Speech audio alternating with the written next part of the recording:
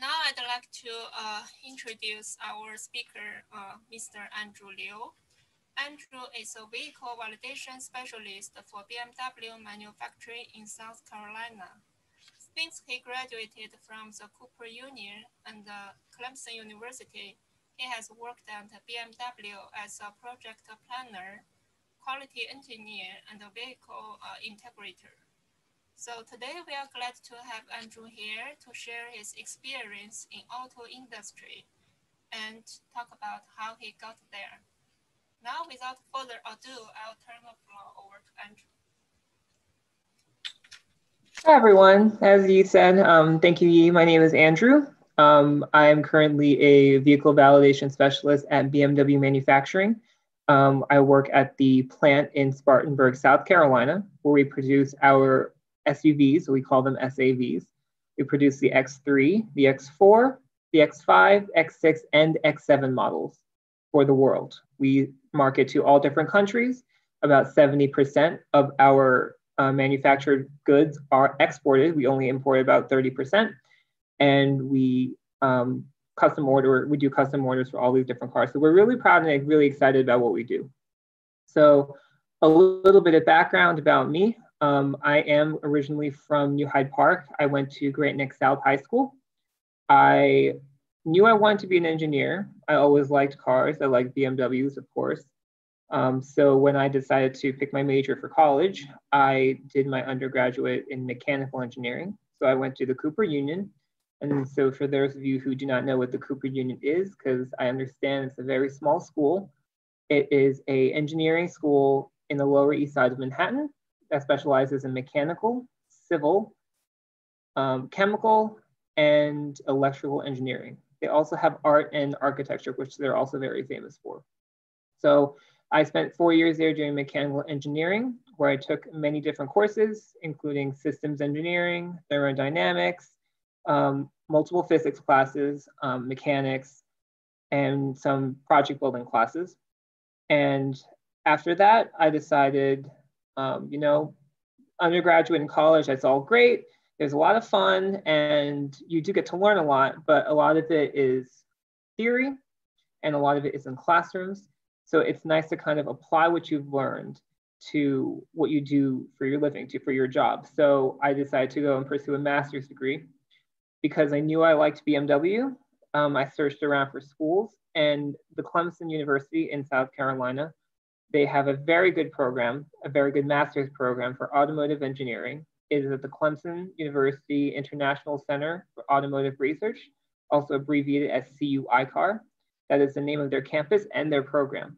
It is a 2-year master's automotive engineering program where they teach you about all different kinds of things in the automotive industry. They also have very close ties with BMW. Of course, it's about a 20-minute drive up the road. So they often have interns and co-ops from CUICAR go and work at BMW and eventually become full-time employees. So I decided to pursue that degree at that school. And I had an amazing time. I've learned so much. Doing your master's degree really gives you a different perspective. I've taken different classes I didn't even know existed there. One of my favorites was project management. So I spent 4 years at the Cooper Union as a mechanical engineer, doing equations and solving problems, sometimes down in the shop, but managing projects was never really taught there. And that was something that CUICAR really focused on. They have a lot of great programs inside the classroom and outside if you wish to take them that really teach you how to work with people, work on teams, and manage your project so that it winds up successful in the end. That includes all logistics, all planning, all your presentations that come out of it. They teach you how to do all of it. So in the middle of my master's degree program at CUICAR, I applied for a fellowship with BMW. So the fellowship would basically guarantee that you have a co-op experience with BMW at the plant in South Carolina.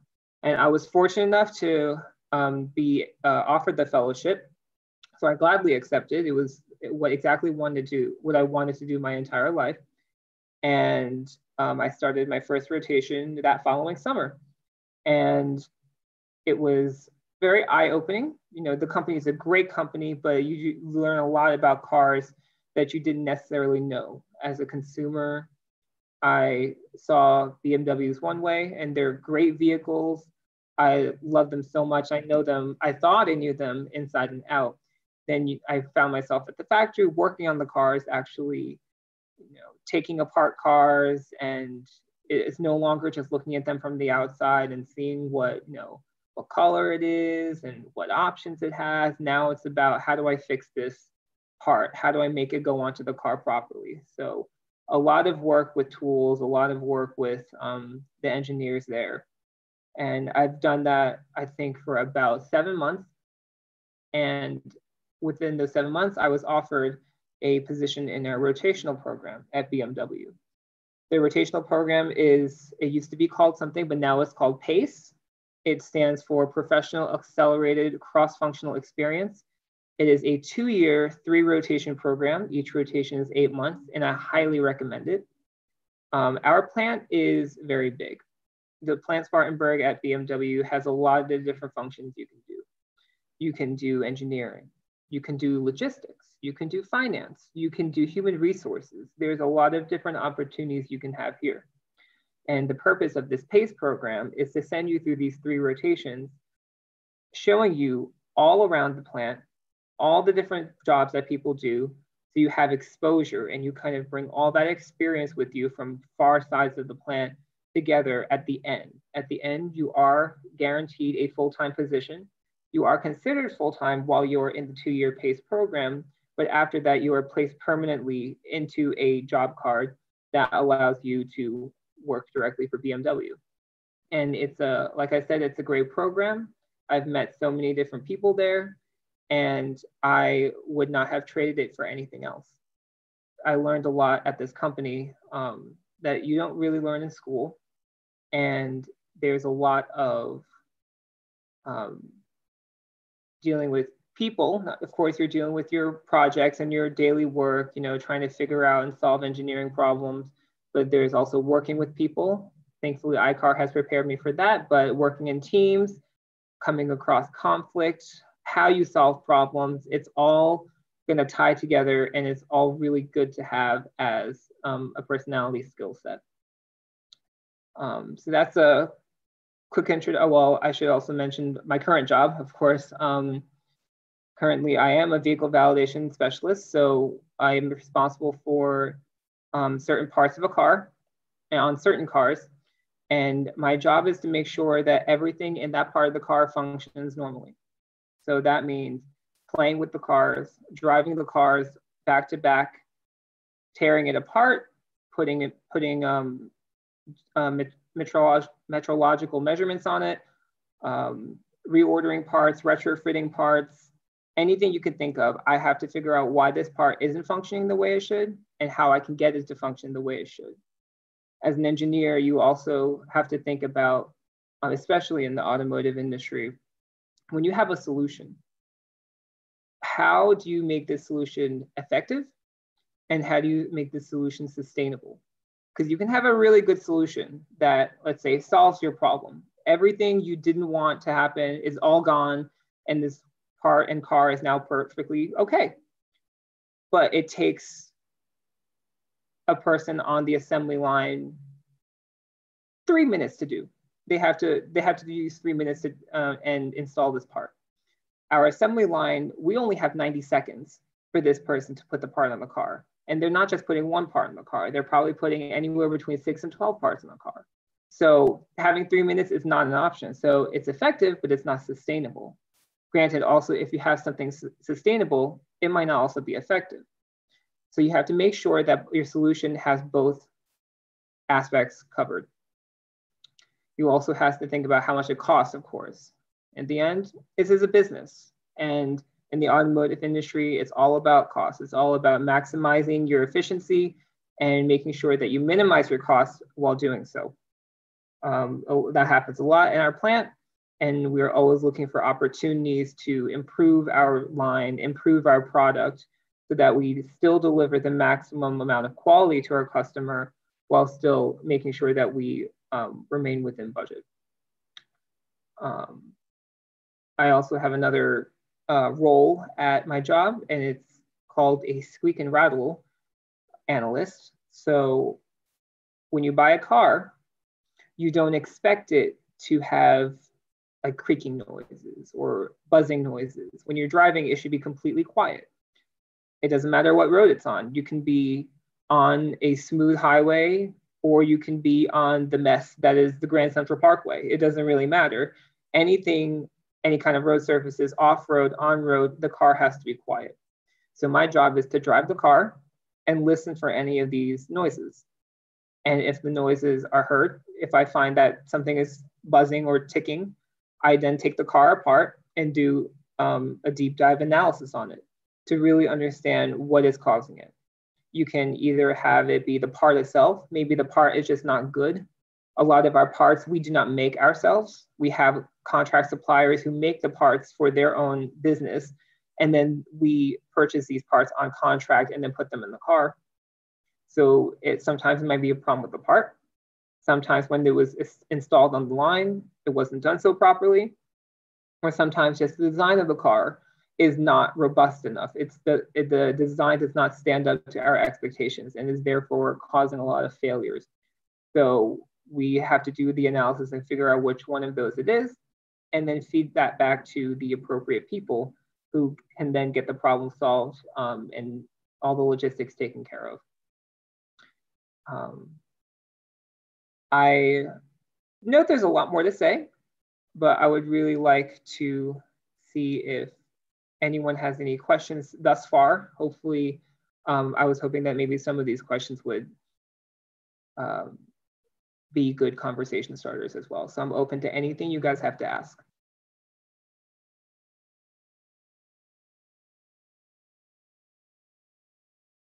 Favorite BMW model, past or present? I don't really have one. I probably have like 15. I would like to have a 2003 330i ZHP sedan. So a 3 Series 4-door sedan from 2003. If I had to pick one car only, I would probably go with that.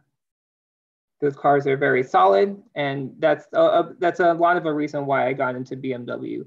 My parents have had BMWs, and despite the fact that they can't maintain cars, they don't know how, and they think oil changes should be done once every 7 years.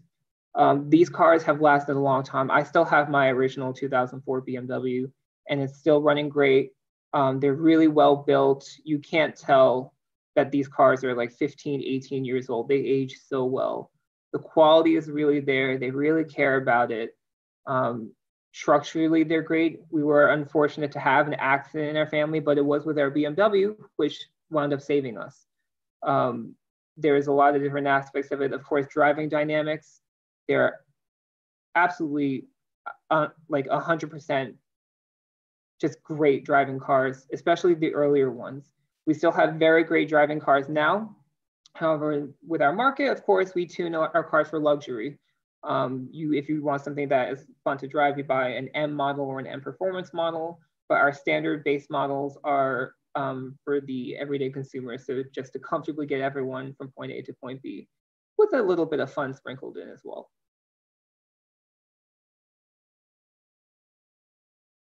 My favorite part of my job right now is knowing that we're giving the customer a perfect product.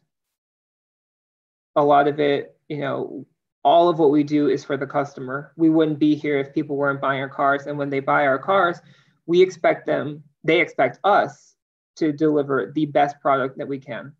And all the work that we do is we spend so many hours and hours on chasing the smallest things. Some of the topics we work on, the customer might not even notice, but we want to make sure that we are giving them the best possible item we can deliver. So we will do whatever it takes. I love seeing our cars on the road. We are our BMW Group's networks. We have a lot of factories. So we have our factory, of course, here in South Carolina. We have several spread out throughout Germany. We have one in South Africa. We have some in China. So we are a global network. Our plant produces the most volume. So we make the most cars for the world. We produce about 400 to 450,000 cars a year. And of course, with our current market, many people like SUVs. They like bigger cars. They just want something to have a lot of space and a lot of room for cargo, kids, whatever it is. So our vehicles sell very well. So we get to see our cars a lot on the road, and we feel a sense of pride. And I'm very happy to be a part of that. Just to see when an X3 or an X5 drives down the road, it's like, oh, it's been through our doors before. Chances are I've probably taken the car apart to look at something. It's a very satisfying feeling to know that people are enjoying what you put your work into.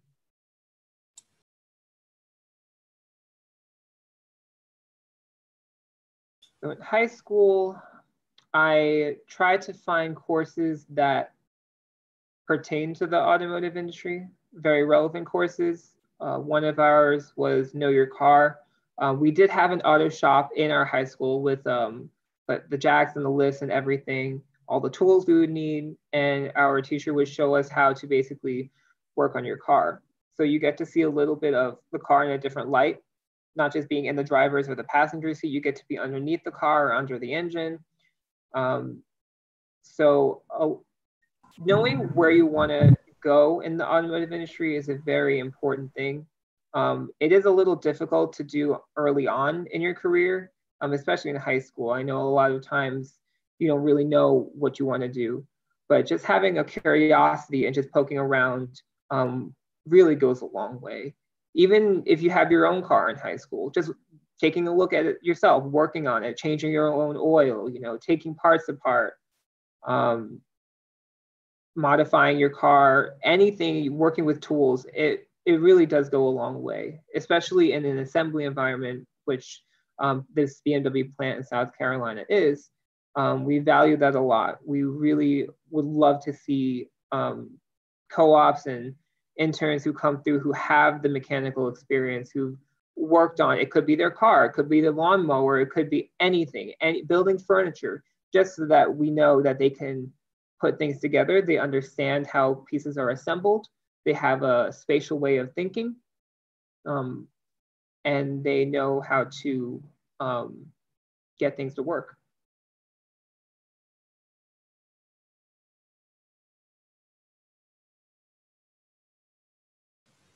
There were summer programs. The summers are a very good time to utilize in terms of career acceleration.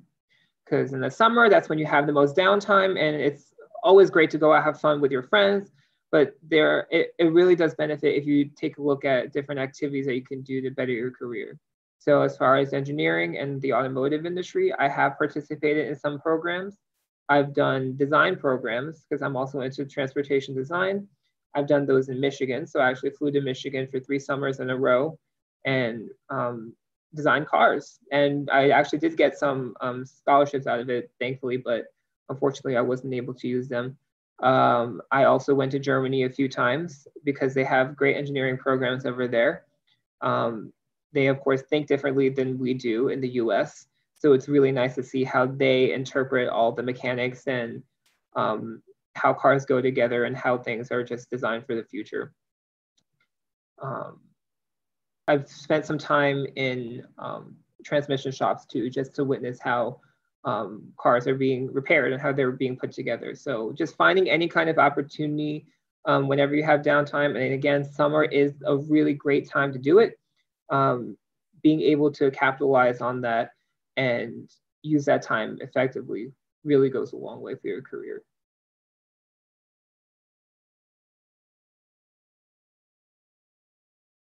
Most of the summer programs were during high school, some were in middle school as well. So a lot of it was during those times. There were a couple of programs I did while I was in college. I believe I went to Germany once when I was in college, but all my design programs and my 2 other times in Germany were done during high school.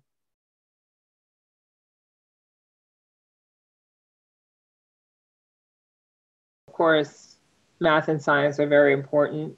Physics, thermodynamics. but it also depends on where in the automotive industry you want to work. As I've mentioned before, there's a very wide array of different jobs you can do here, and they're all in the automotive industry. So if you want to be an engineer, you can do industrial engineering. You can do chemical engineering. We produce hybrid batteries here, so that chemical engineering does go a long way. Mechanical engineering is by far the most popular. A lot of our co-ops and a lot of our current specialists have mechanical engineering backgrounds. But if you want to go into logistics, you can use your industrial engineering degree. Or if you want to do finance, you can use your business degree, or you can go get an MBA. There are many different paths you can take. So there's not one defined path of, okay, I have to do engineering with building projects and just understanding of mechanicals, and that is the only way I can get into the automotive industry. That is not absolutely not true. There's a lot of different ways you can enter and find yourself in one of these big automotive companies.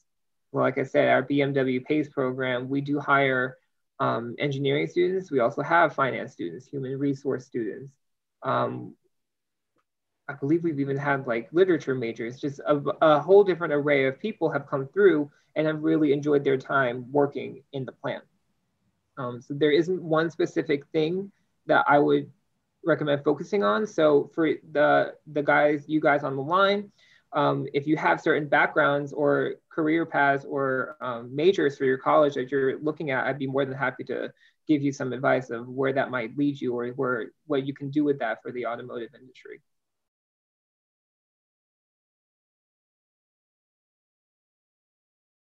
We actually do have plenty of co-op and internship opportunities in, again, all different fields of our plant. Some of our co-ops are currently working in our talent programs talent programs division. We have co-ops in my department working with the vehicles, doing analysis on them. We have co-ops doing assembly rotation. So they'll be on the line trying to figure out the problems that happen out there. We hire, I believe, 3 times a year, and the job postings do go out. They're available on our BMW intranet site. And we always welcome people to apply. We always want to get new talent in and really foster that. And we want to develop these co-ops. These aren't people we want to just hire and say, okay, here's some busy work, go make these copies or something. No, we want to be able to set them up in the right career path to make sure that they're going to become good, valuable additions to the automotive industry, particularly our company, because we have at that point invested in you. We hope that you would want to stick with our company.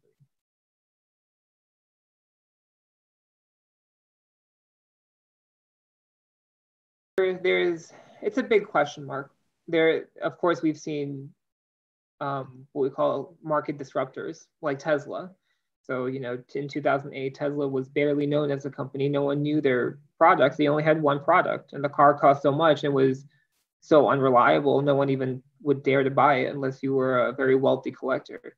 But now you see Tesla, and there's such a large scale manufacturer producing so many cars, and you see them all over the place on the road. And they're definitely competitors. We definitely take them very seriously and really treat them as same level competitors. So I wouldn't say that automotive vehicles would be completely autonomous like Tesla is trying to push, but there's definitely a big lean towards it. It depends on the market. So a lot of customers just want to get places. A lot of customers also want a driving experience. But it just seems to me that a lot of where the automotive industry and the market is going, it's leaning towards more progressive thinking, which includes ride sharing and some semi-autonomous or fully autonomous vehicles. That's going to be a majority of it. A lot of the departments here at our plant, BMW, we also focus on driving assistance systems. And it's definitely something that we don't neglect. So all adaptive cruise control, lane departure warning, steering assist, lane keep assist, self-parking, those are all things that we have special departments for that we do look at here because we know that people are going to wind up relying on them probably in 5 to 10 years. And we need to make sure that our systems are robust enough to handle it.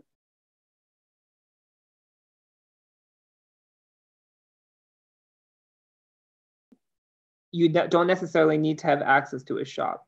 If you go online, you can look and see, and they have all these tools you can purchase. My favorite tool, because I work on interiors of cars at my job, so my favorite tool is a trim tool.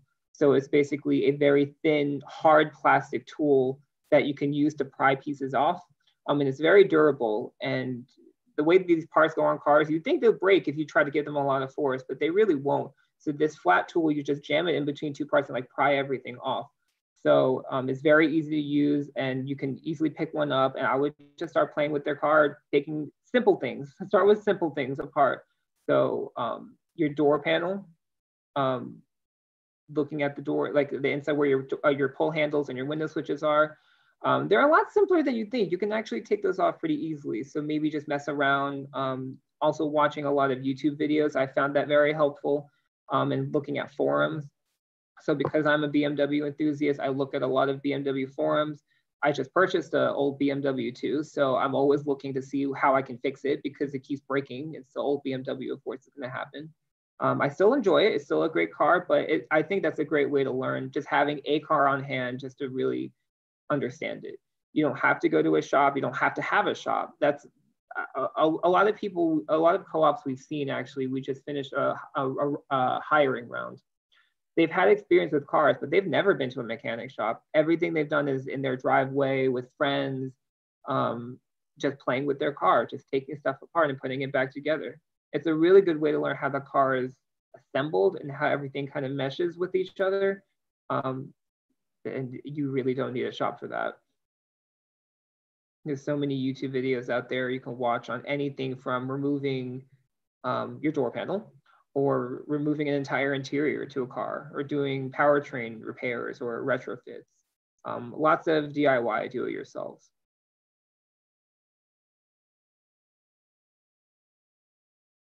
The first thing I always tell people is, what are they looking for in a car? And when I say what are they looking for, I really mean, why do you need this car? Why do you use the car? What is your purpose? Do you just need it for weekend trips?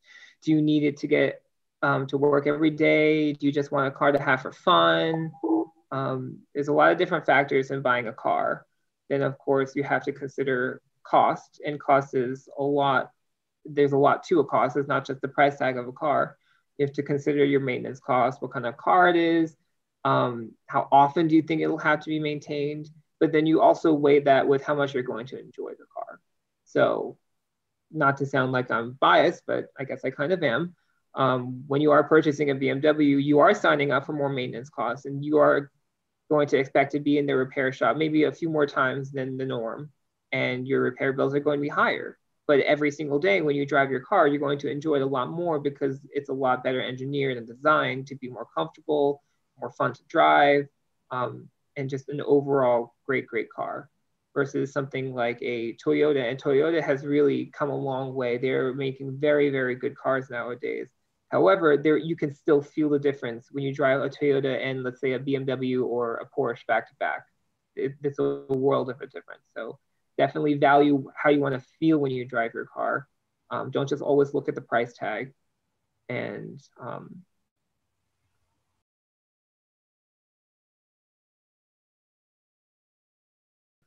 I wanted, like I said before, I wanted the ZHP Performance Package 3 Series. Couldn't find one in price range, so I purchased a 2002 330i. So also a 3 Series sedan, just didn't have that performance package. But it has a 5-speed manual, which is a saving grace. Thank you so much for having me. And to everyone on the line, if you do have any other questions, feel free to reach out to the library, and I would be more than willing to share my contact information. You can always just ask me if anything pops up, anything comes into mind, definitely let me know. I'd be happy to answer anything I can. Thank you.